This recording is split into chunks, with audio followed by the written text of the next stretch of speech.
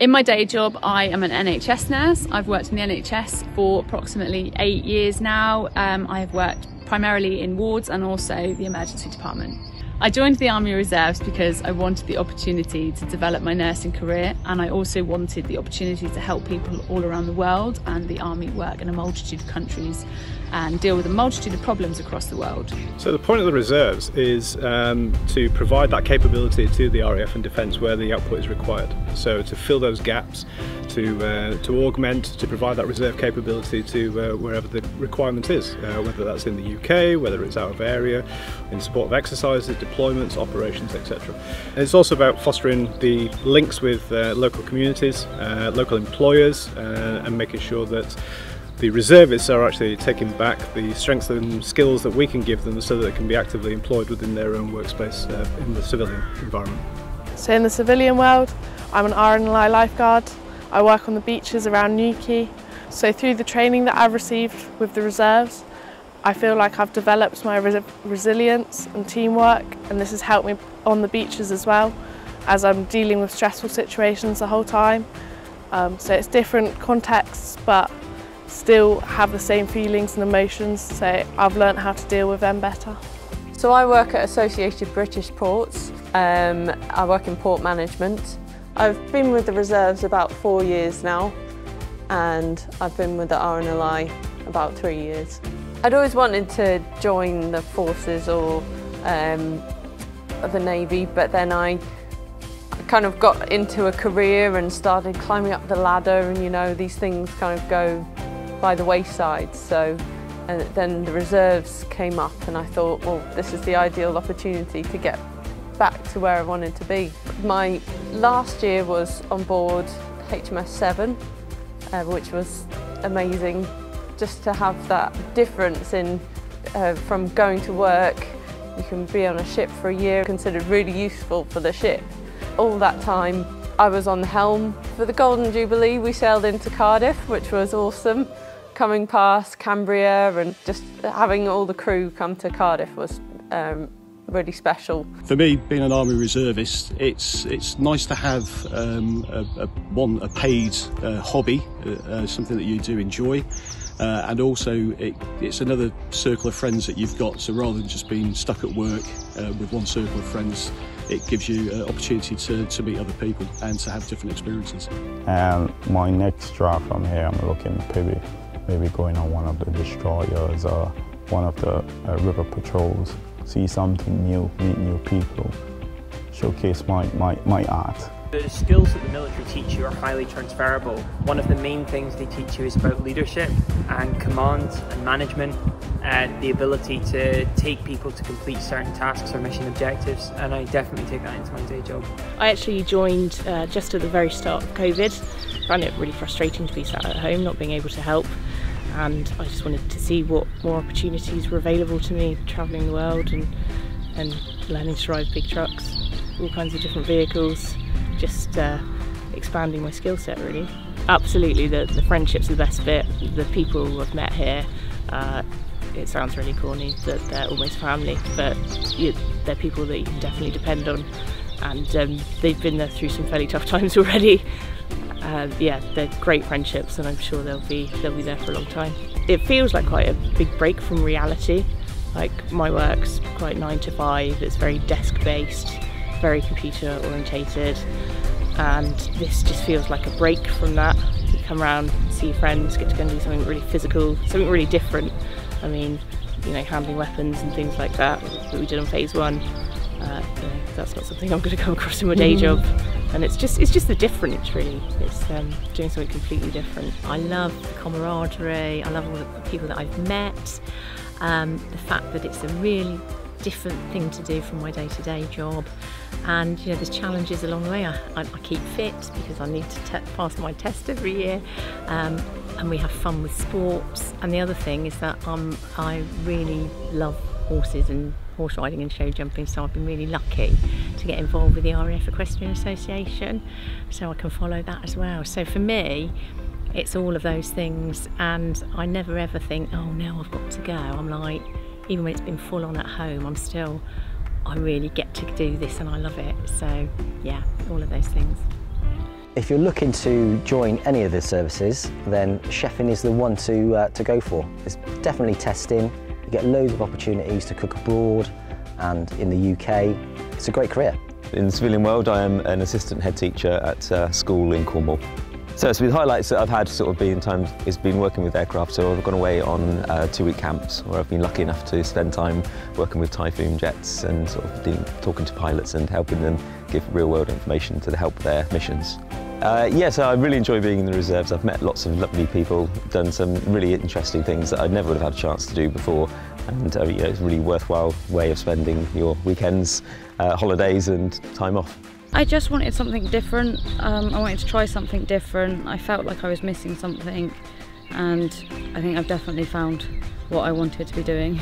I've gained a lot of skills and I've definitely gained a lot of friendships here, and I'm a lot happier now because I'm just doing something that I absolutely love doing. So yeah, I won't be leaving for a long time. I think my favourite thing is just coming down and seeing everyone. It's like a little family down here, and then we always have such a good weekend and just such a laugh with everyone. If somebody was thinking about joining the Army Reserves, I would absolutely encourage them to do so. I've only been in 18 months, but I've had a huge amount of fun, and I've learnt a load about myself, but also about the Army in general. And you also get to do loads of really great adventure training. So far in the Army, I have done my mountain bike foundation and my ski foundation. I've made some amazing friends. You're part of a really big team which become like a family to you. The best thing about being in the reserves is definitely like the family that you have here at Cambria. It's just really nice and relaxed and friendly and welcoming. There's nothing to lose by joining.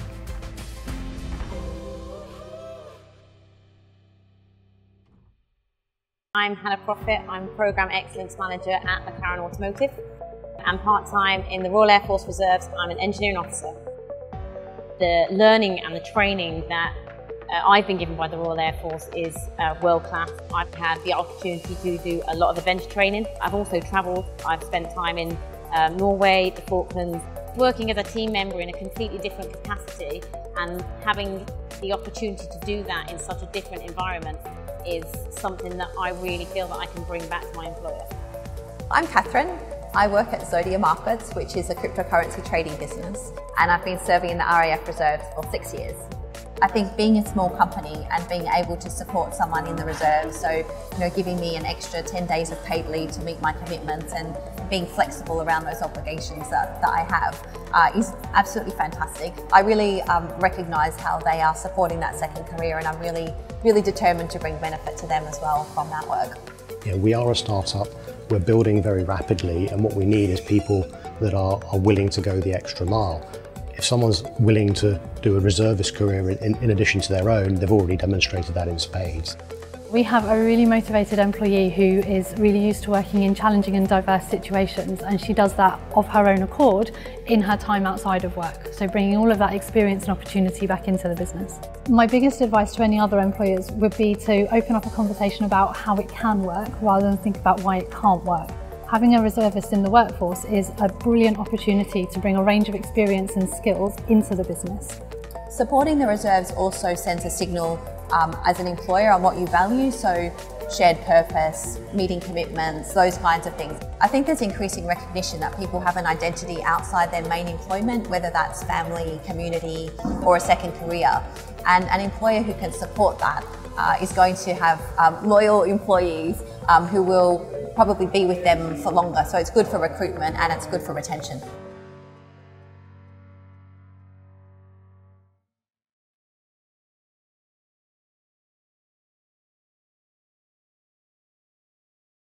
I've been very fortunate to be invited along to this amazing trip to watch the Reserve Marines in training as part of our commitment to supporting the Armed Forces, having signed the Covenant. We came over to find out what the reserves do when they're here on course, to get an understanding of the training content and why it's so important to support the reserves. I think the experience has been absolutely extraordinary. It's something I've actually always wanted to come to Norway, and the fact that we get to experience something that most people will never ever see, it's been really such a privilege. Being in the Arctic Circle and to learn more about the Royal Marines and about the reservists. That was very interesting. We had the opportunity to do some cross-country skiing and downhill skiing.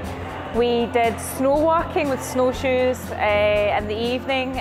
We slept under the canvas and did a bit of survival training. We have learned about weapons, we've learned about vehicles, we have built a 10-man tent. We've been pulling a lot of pokes, which is the commando word for sledge. Very, very heavy pokes, I would add. A reservist is going to bring back very, very strong leadership. I think they're ultimately going to be a very powerful role model for your organisation. I think they're undoubtedly going to bring energy, they're going to bring commitment, they're going to bring passion for everything they do, because these are the things that I've seen this week. A lot of reservists I found who have day jobs, family jobs, and then they take the time out to come and work as reservists with the Royal Marines. Phenomenal dedication. Their leadership skills in particular is attractive. Their discipline, their commitment and their willingness to learn and support as a team. Of course, when you think of the armed forces in general, you know it's going to be a very organised environment. But the level of planning that goes into every single thing and the logistics behind everything, I've been very impressed. The highlight of this trip has been meeting people from all walks of life, different spectres, and just working together in unity. The highlight of this trip for me has been the overnight. It was a once-in-a-lifetime opportunity to go off with some peers and spend some time speaking to the reservists, working kind of alongside them. The guys have been incredible that have been looking after us, like the team of guys, they've been brilliant. The highlight of this trip for me has been the people from the reserves, the team behind the planning, the team at Lowlands, and of course the employers. The relationships that I've built through this, the knowledge, the experience that I can take from the other employers and apply to my own role, and the work that I do within communities is invaluable, it's priceless.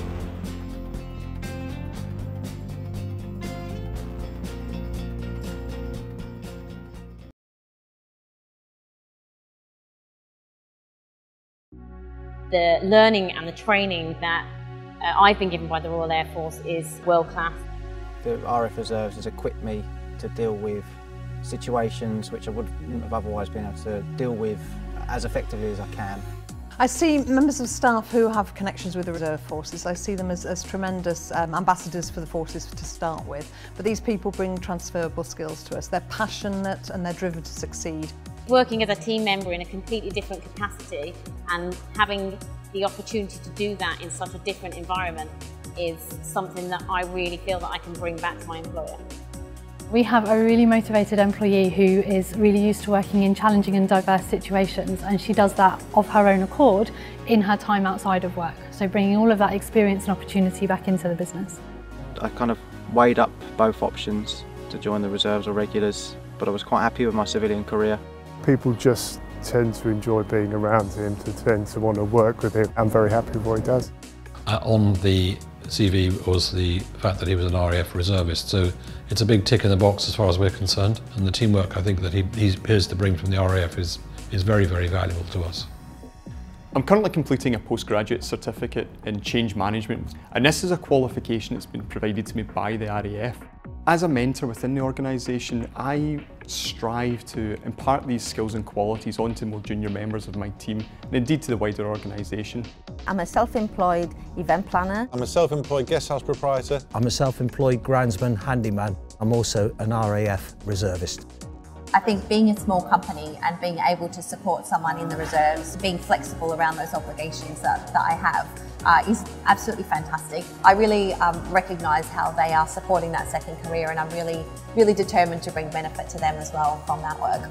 Yeah, we are a startup, we're building very rapidly, and what we need is people that are willing to go the extra mile. If someone's willing to do a reservist career in addition to their own, they've already demonstrated that in spades. For me, it's the organisation, it's the approach to logistics, the being able to work under pressure. It's really transferable. Your organisation will benefit from exceptional training, exceptional development that you would pay many times over if you went to the private market. Brody Engineering has signed the Armed Forces Covenant. I believe passionately in the synergy of the Royal Air Force and commerce working together to develop Scotland's economy. He's a very professional person, very organised, the sort of things that you'd expect or you'd hope that the RAF can do. And it's been true. That's what he's brought to us.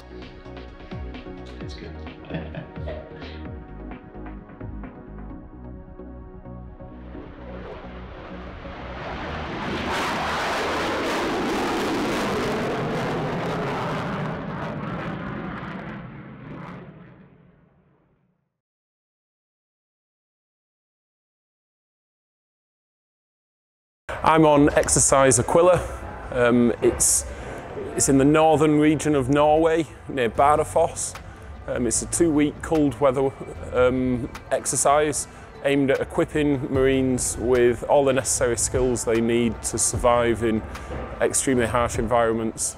We're here doing cold weather warfare training so that if in the future anything kicks off in the high north, we can filter in with current commander units and help them fight any threats, basically. Because the Royal Marines are the cold weather warfare specialists, if we don't train in places like Bardufoss, we will not be able to be deployable in cold weather and we won't be effective. So if we came up against and got deployed with the regulars anywhere that's cold, we wouldn't be effective. So we have to be here, we have to train. Today it was just, we had some lectures in the morning about how to use the kit, the tents, how to feed ourselves, how to ammo ourselves, how to dress ourselves. And then in the afternoon it was going into more depth, and this evening we're packing, getting ready to go on to an exercise tomorrow. We're only 2 days into exercise Aquila so far, but the food is absolutely amazing. The biggest highlight so far is just seeing Norway really and being out here in the cold. It's a bit of an experience. The highlight of exercise Aquila so far has been, because we've only been here for 2 days, it was the flight in. As soon as I saw Norway, I was ready to get stuck in. Seeing forces friendly employees here is good because often for lads it's quite hard to get out here because of their jobs. So for forces friendly employers to actually come out and see this, it gives them an insight in what we do, what we go through and how we balance our work and this work, which is it's quite a task. I think it's fantastic, and I think what's really important is employers getting to see things firsthand and knowing exactly what their employees are going through. If you're considering becoming a reservist, I'd say train hard, sort your admin out, because there's a lot of admin, especially when you're working full time. Apply for it, go through the process, and then you'll find out on the way through if it's for you or not, but you won't know until you apply. Get signed up, do it while you're young, and make the absolute most of it.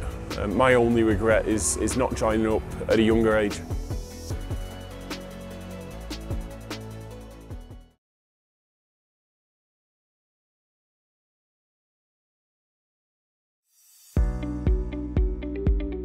Hi, I'm Hannah. I work here at Marshall Aerospace in Cambridge, and I'm also an RAF Reservist.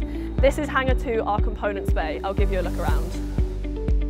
I'm with 2623 Squadron, which is a regiment reserve squadron at RAF Honington. It's amazing, I love it there. So Marshals are amazing with me being in the RAF Reserves. I found them on the Armed Forces Covenant. Particularly in my interview, I remember explaining that I was an RAF Reservist, and Amy, my manager, she said to me, she was like, we'll support you with whatever you want to do. And for me, that is all I ask for. We've gained somebody that's got commitment and passion and drive and, you know, the ability and wants to learn, but also that dedication to do something outside. It's so special to me to be part of the reserves and to be able to share that with my employer and them really be interested is, for me, the main thing. It's intriguing, and the team like to, you know, ask her questions about what she's done. She done the King's coronation, which was fascinating, and I think every one of us watched it just so we could see if we could point Hannah out. She brings that enthusiasm and that practical capability to the team and different skills. I never thought that I would want a job which did actually interlink with the RAF. I always thought I wanted them to be separate, but it's so interesting seeing the work that's done here and actually knowing that it does link a little bit into what I do at the RAF. And especially the first time I actually saw a C-130 was when I came here for my interview. So that was quite a cool, like, little buzz moment. And now I sit in my office and see them outside my window every day. To me, being in the RAF Reserves was going onto the ranges, doing, you know, the general kind of CQB, the activities that we do on the weekends. But now it gives that so much bigger picture than just, oh, I buy parts for planes. Like, I buy parts for planes that helps them enable to save lives and make a change. So that's definitely something I hadn't thought about till recently, and then actually it's like, okay, like this is a pretty cool job we get to do.